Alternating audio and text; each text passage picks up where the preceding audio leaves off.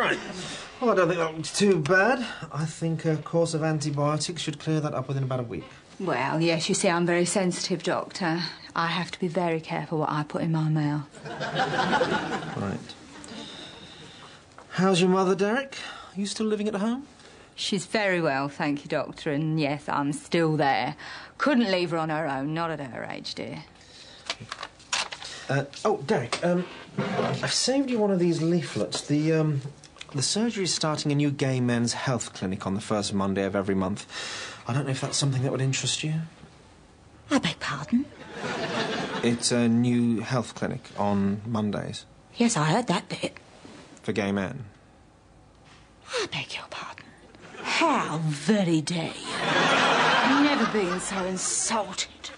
Derek, everything said here is completely confidential. What on earth are you insinuating? I'm sorry, Derek. I didn't mean to speak out of turn. I just always assumed you were gay. Gay, dear? Who, dear? Me, dear? No, dear.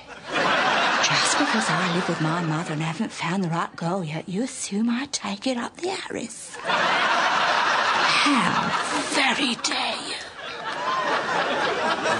I apologise unreservedly. Well, yes, I think you should. 25 years I've been coming here and then you suddenly come out with this. Well, I find you impertinent. Gay Men's Health Clinic. How very dare you? Derek, you're, It's a gentleman's sponge bag. Come on, Leonard, we're off.